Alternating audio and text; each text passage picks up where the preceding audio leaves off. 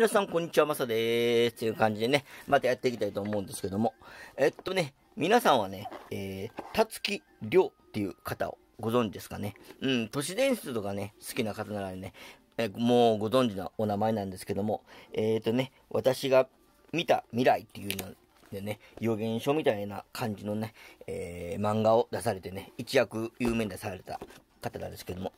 私が見た未来、こちらですね。なんですけども、完全版もね、つい最近っていうかね、新しく出て、復刻版ですね、幻の予言漫画っていうね、これでね、いろんなことが予言されてたっていうのでね、注目されたね、ネット上ではなんか偽物のたつきりょうさんが出てね、っていうのもいろいろあったみたいなんですけども、実際の方も出て、本当にの方が出てきてね、一見落着みたいな感じになったんですけども、だけどその方の、私が見た未来、作者の原点、単行本未収録版と、絶版作を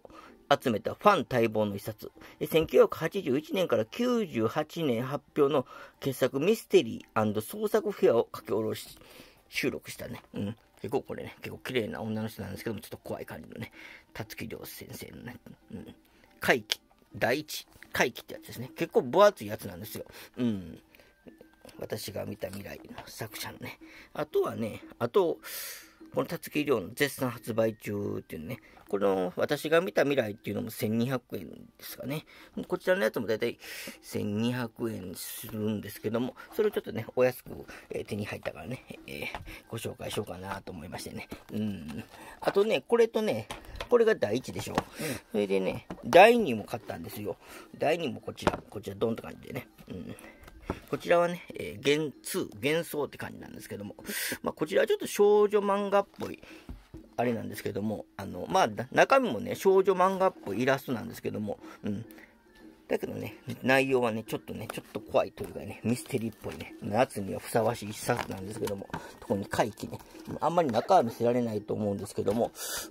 ここ後ろはね、このたつきりょう先生の、あれですね、プロフィールみたいなの書いてるんですけども、ね、1954年12月2日生まれの神奈川県横浜市出身の方でね、それでこれが注目された、この方が注目されたのが、1990年出された私が見た未来の表紙に、大災害は2011年3月と書いたことから、東日本大震災を予言した漫画として注目を集めると。2021年のこの復刻版となる私が見た未来完全版が発行して、ペンネームは漢字の、竜の、難しい樹氷とかの、あれですね、木に竜を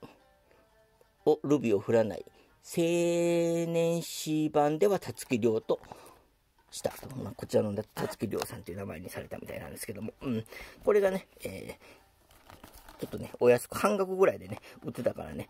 2冊一緒に買ったんですけども、まだ詳しくはあんまり読んでないからね、これから夏場になって読んでいこうかなと思ってるんですけども、とてもね、中身はね、あとは目次ですね。目次ぐらいやったら大丈夫かな。なんかいろんなこと書いてるんですけどもね、ちょっとね、階段っぽい感じのね、便所階段、怪奇や、いろんなこういう落とし穴とかね、いろいろあるんですけども。これね、前からね、たつきりょうさんのこの私が見た未来。これね、完全これも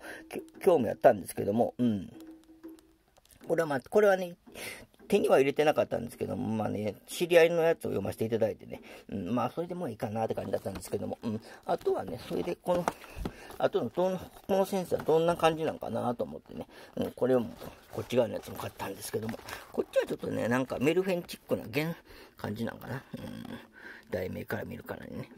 いっそのことならね、2冊とも買っとこうと思ってね、買ってたんですけども、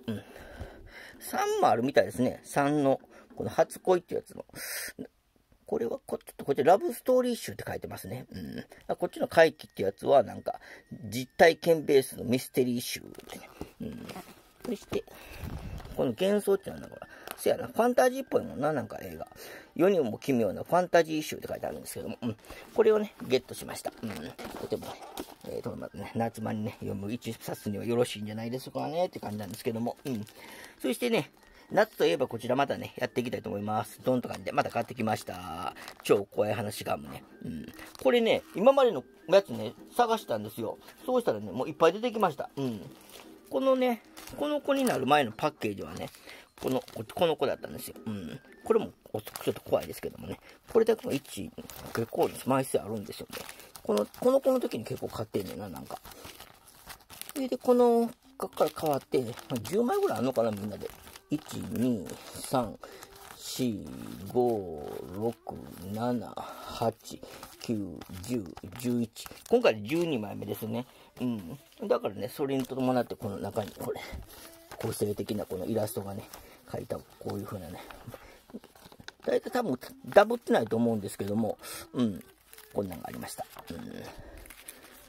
このイラストがね、同じ人の感じのイラストなんですけど、ちょっとこれちゃうな。なんか、ちょっとこっち怖いな。ちょっとね、昔のバージョンと、これダブってるやつもあるね、やっぱり。これとかね、ちょっとまだイラストの感じが違うでしょ。ちょっとね、可愛い感じに、ちょっと子供向けに合わせてきてるのかな、最近は。これこの前出たやつかな。という感じでね、今回はね、今回の怖いガム行く前にね、今日の吉岡里帆ちゃんをね、行きましょうかね。今日の吉岡里帆ちゃんはね、ミステリーということで、ちょっとね、ミステリーっぽいね、ちょっとね、一枚というかね、ちょっと意味ありげななんか後ろを振り向いてね、ちょっとしんみりじゃないな、真剣な向きのね、里帆ちゃんをご用意させていただきました。こちらの顔のね、ちょっと夕焼けにもね、ちょっと照らされてね、まあ水着なんですけどもね、とてもお似合いですね。これ足かな、足やな、なんかちょっと横に足を伸ばしてるような里帆ちゃんなんですけども、とてもお綺麗ですね。そして、まあ里帆ちゃんをこのバッグにね、やっていきたいと思うんですけども、これもありました。これもね、いろんなものがありましたよ。この前、危機開会で出したでしょ。これまあね、結構ね、被らずに4枚。これが入るようになったんが、まあ最近なんかな。だからね、昔のやつは入ってなかったと思うんですよ。このなんとかカードっていうのは。これね、呪いのお札っていうのかな。そして、お袋閉じのあれが入ってるんですけども、まあ、被らなかったらいいんですけどもね。それでおなじみのガムね。で今回のやつはこちら、お札はね、帰国収集。どこからか、霊の鳴き声が聞こえてくるお札。怖いですね。怖いなーっていうね、お札なんですけども、これでまたね、コレクションが増えたんですけども、それ出てきたのがこちら。題名なんだ。踊る猫の死体。これあったぞ。なんかあったような気すんぞ。とりあえず開けてみましょうか。だけどね、これ開けたけどね、まあ皆さん、まだ知らない。僕のチャンネルでこれまだ読んだやつもあるし、自分でもう YouTube 始まる前に買ったやつもあるからな。だからね、まあ、一応これね、読んでいきましょうかね。まあ、聞いた方はね、申し訳ないんですけど、まあ、ちゃうとこから来てしまったな。ここから切らなあかんないな。まずね、踊る猫の死体、超怖い話。僕のお兄ちゃんが免許を取ったので、昨日の夜、車でレストランに連れて行ってもらいました。その帰りの暗い道で、野良猫を引いてしまいました。真っ暗な猫だったので、お兄ちゃんは道に猫がいたことに気がつかなかったそうです。引いた時は、にゃーという大きな猫の悲鳴が聞こえました。助手席に座っていた僕にも、車が何かに乗り上げるようなショックが伝わってきました。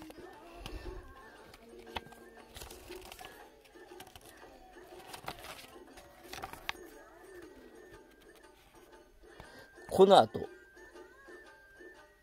すぐお兄ちゃんと僕は車を降りて引いた猫を大丈夫か確かめました。車の後ろの方に猫はいました。暗くてよく見えなかったのですが、猫は足をバタバタと動かしてちゃんと生きているようでした。病院連れて行った方がいいですね、早く。でも、ちょっと近寄ってみると、猫の首から上がぺちゃんと潰れていました。もうダメですね、これはもう。ね、頭がないのに、前足と後ろ足が踊っているみたいに激しくピクピクと動いていました。そして次の瞬間、立ち上がって僕の方に飛んできたのです。うわ！僕は大声を出して逃げようとしましたが、猫の体はその後、バタッと倒れて動くなくなりました。急なことだったので、猫は自分が死んだことに気がつかなかったのでしょうか。まあこれはワンチャンそういうこともあるかもしれませんね。霊とかそんでなくても。だけど怖いですね。こんなことがあったらね。だからね、運転は気をつけてやらなくちゃいけないよっていうね、教訓のお話でした。という感じでね、怖い話はこの辺にしてね、シャッフル里帆ちゃん行きましょうかね。ガラッと変わるんですけどもね。シャッフル里帆ちゃんなんでね、明るい気持ちになりましょうって感じなんですけども。まあね、暗い気持ちにもなってないんですけど、別に。たとえも僕はちょっとホラーが好きだからね、こういうのを、ね、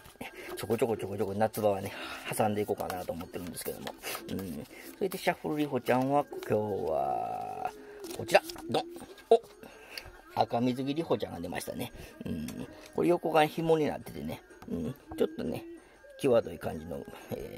水着なんですけども、よいしょ、これね、こちらもね、まあ、後ろのこのアクスタとはちょっと違うシリーズなんですけども、また髪の毛ね、短い感じのね、感じでね、もうビキニの、まあ三角ビキニってやつですね。ちょっとね、へその下のあれがね、ちょっと長いですね。ちょっと際どい感じのビキニなんですけども、とてもね、だけどね、顔はちょっとまだ子供っぽいっていうか、大人、まあだけどそれでも20代ですけどね、そんな感じの里帆ちゃんですって感じで、シャッフル里帆ちゃんね。今回はこの赤水着バージョンのね、これはね、浜辺で撮ってるね、1枚なんですけども、やっぱりこの、下のとこがちょっとね、セクシーですね。だけど顔は可愛らしいって感じでね、いつもニコニコリコちゃんなんですけども、という感じで、今日は、たつきりょうさんの本をね、ゲットしたという大体な主なお話はそんな感じでしたね。またね、いろんな、まあ、夏場にふさわしい、またね、ネタを見つけたらね、またやっていきたいと思います。それではまたね、ガムもちゃんとね、いただきたいと思います。それでは皆さん、また次の動画でお会いしましょう。では、またね。いつも本当にありがとうございます。また、それでは、またね。ありがとうございました。失礼します。